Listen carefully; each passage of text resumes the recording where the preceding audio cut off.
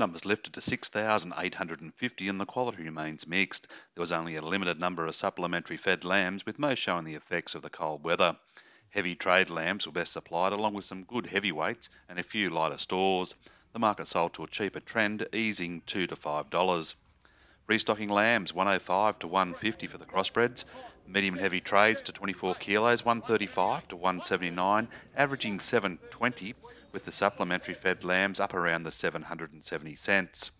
Heavyweights 171 to 219. The best hogget reached 255. Mutton numbers lifted to 4,435. The quality was plainer and prices back 5 to 10. Medium weight ewes 124 to 144. Heavy crossbred ewes 200 to 234. Merinos reached 190, and very heavy merino wethers topped at 228. And this has been Graeme Richards.